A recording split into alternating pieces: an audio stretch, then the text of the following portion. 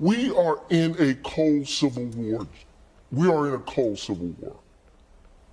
Since the shootings in El Paso and Dayton, the Democrat Party and their cohorts in the media have escalated this cold civil war in an attempt to apparently turn it into a hot civil war. While on one hand, they're talking about healing and bringing people together, on the other hand, they're demonizing half the country as white supremacist terrorists under the command of dictator Trump. We'll tackle all of these lies and more, but first let me give a quick shout out to Daniel Malice. A fellow live leaker, Daniel Malice focuses on calling out Democrat lies and combating political correctness. I checked out a few of his videos, and if you like my content, you'll certainly enjoy his. Head on over there and give him a sub. If you would like me to give your YouTube channel or website a shout out, simply make a purchase at ribtee.com/Dronetek and use the promo code Dronetek. Send me a proof of purchase and I'll give you a shout out. You can also send me a donation on PayPal of $30 or more. Thank you. For days, they were blaming Donald Trump for the shooting in Dayton until it turned out that he was an Elizabeth Warren supporting, Antifa-loving left-winger. So, of course, CNN has to do damage control and downplay politics in that shooting. How convenient. That particular account does contain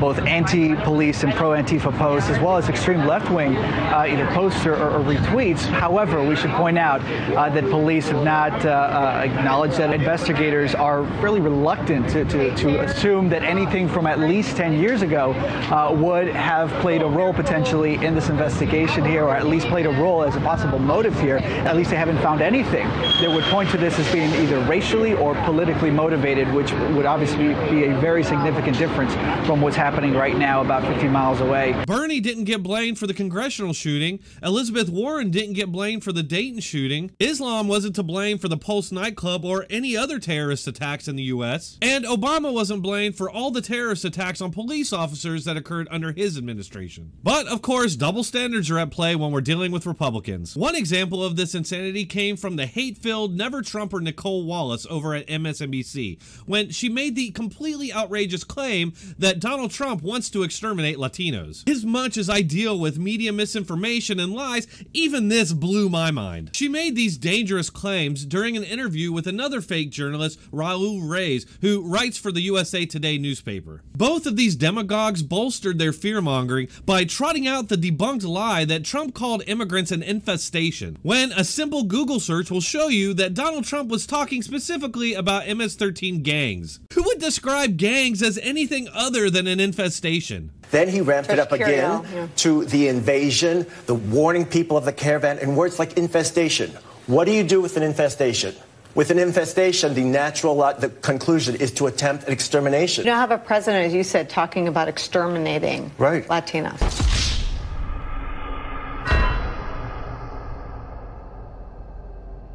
What were they thinking? If you convince people that the President of the United States literally wants to exterminate people within the country, what's to stop any citizen from taking up arms or targeting the president or his supporters? Any nutcase out there who's been filled with hate for Trump or his supporters will feel completely justified in taking violent action. Since this was broadcasted, Wallace has walked it back, saying, quote, "I misspoke about Trump calling for extermination of Latinos. My mistake was unintentional." Right, and I'm sorry.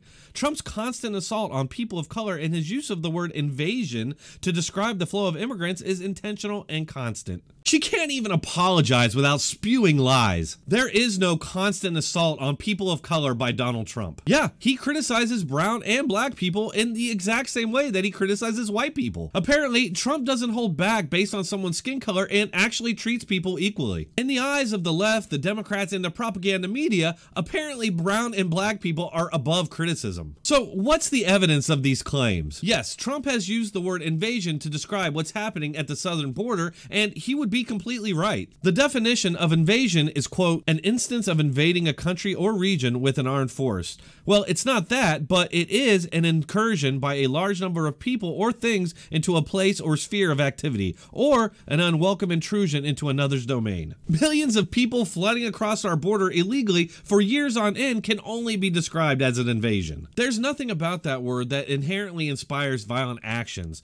If it were, there would certainly be a lot more violence. Millions of us see it for what it is, a stark description of the reality of the situation that we're in right now. Something that our media purposely ignores in favor of political propaganda for the Democrat Party. The use of the word invasion to describe what's happening at the southern border is nothing new. For example, California Representative Elton Gallegly once described it as an invasion during a speech on immigration reform in 1995, which is when Bill Clinton was president. He said, quote, "For many years, many of us in California, Texas, and other states that have been disproportionately impacted by illegal immigration have been walking through the halls and through this body ringing alarm bells. We have been urging this Congress to wake up to the fact that our country is, in effect, under a full-scale invasion by those that have no legal right to be here, yet who come by the thousands every day and consume precious social benefits that are denied every day to legal residents who are truly entitled to those benefits." In November of 1994, California voters approved Proposition 187, which requires publicly funded healthcare facilities to deny care to illegal immigrants and to report them to government officials. Supporters at the time argued that, quote, "an invasion of illegal aliens is bankrupting California and that free health care and education are magnets attracting illegal immigrants." Or how about in 1995 when the U.S. Border Patrol conducted tests on how to deal with an influx of illegal immigration, which it described as an invasion. It was described that way by Dutch Steenbacker, who was an assistant chief Border Patrol agent under the Clinton administration. Ironically, at the time, Mexico's undersecretary disapproved of these tests, saying, quote, "Conditions in Mexico, with all of its problems, are stable. So I view an invasion of thousands of Mexicans across the border to be, as you Americans say, far-fetched." Of course, we know differently now, since thousands of illegal immigrants flooding across our border has become commonplace, and that the term invasion was accurate. Another fake media narrative busted. At the same time that Wallace is accusing Trump of wanting to exterminate Latinos with absolute lies, we have others at MSNBC straight up calling Trump an existential threat to this country. Again, something that's an existential threat to this country must be taken out or fought. MSNBC is giving license to their base to take whatever action they see fit to remove this threat, which would no doubt lead to a civil war. The president's cultivation of racist ideology and his racist definition of what the U.S. is for pose an existential threat to what the country's nature should be. Even if there was no violence, it's still vile. Like, it's calling people an invasion, calling them an infestation, like that language is dehumanizing and unacceptable. If you've watched my videos for a long time now, you know that for years I've been saying that the left is particularly dangerous because they seem able to rationalize anything. I've always suspected that this would eventually lead to the suppression of political opposition to the left, and eventually a civil war, and both seem to be inching closer and closer. With the Democrats and their media now claiming that anybody who supports Trump is a de facto white supremacist. Will white voters vote against Donald Trump because he's racist? Show that I'm not a racist. And if they can be convinced that even if you are not a racist, if you vote for a racist, it's giving aid and comfort. Quickly, Jason, and then Maria. This despite the fact that Trump has been denouncing white supremacists and white nationalists going back years. No tolerance for anti-Semitism in America or for any form of religious or racial hatred. We are a country that stands united in condemning hate and evil in all of its very ugly forms. We want our country to be a place where every child from every background can grow up free from fear, innocent of hatred, and surrounded by love, opportunity, and hope. Racism is evil, and those who cause violence in its name are criminals and thugs, including the KKK, neo-Nazis, white supremacists, and other hate groups that are repugnant to everything we hold dear as Americans. Those who spread violence in the name of bigotry strike at the very core of America. The vile poison of anti-Semitism or those who spread its venomous creed.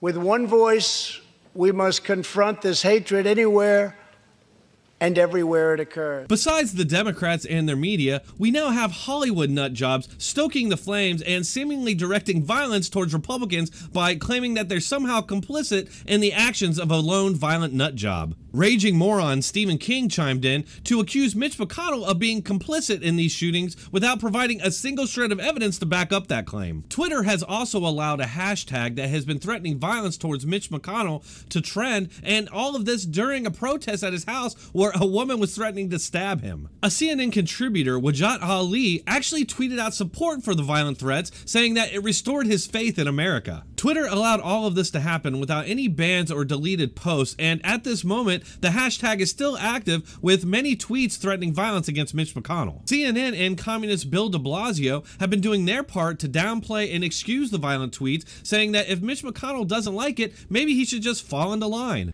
He is being called Massacre Mitch right now for a reason. Unless Mitch McConnell likes that phrase, Massacre Mitch, he has got to bring the Senate back and bring this legislation to the floor. Isn't it interesting that all of this is happening after the collapse of the Russian collusion hoax and after the failure of the Mueller hearings? It would seem that Democrats and their media always have another trick in the bag. What we're seeing unfold here is the continuing effort to stigmatize, demonize, and ultimately outlaw all dissent and political opposition to the left. They want one-party rule where they can advance their far-left political agenda without any debates or pushback. It's a dangerous time where half the country is going to increasingly lose their ability to participate in the Democrat process, which can only lead to one outcome. That's all I have for you today. Please hit that like button, subscribe, and share this video wherever you can. The vast majority of videos that I upload are all demonetized, so I still need your help. If you would like to support this channel, please consider subscribing to me on Patreon or Subscribestar. You can also send me a donation on PayPal. Thank you.